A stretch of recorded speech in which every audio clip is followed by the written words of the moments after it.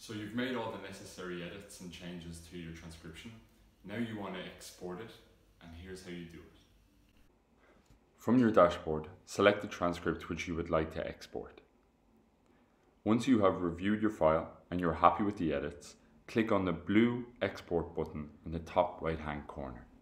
Here you will have two steps. First, select the format you would like to export the file in.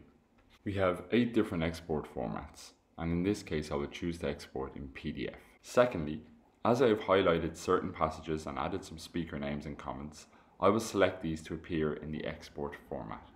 Once you're happy, hit download, and your file will appear in the bottom left-hand corner, where you can access it and review it with the highlights, comments and speaker names available.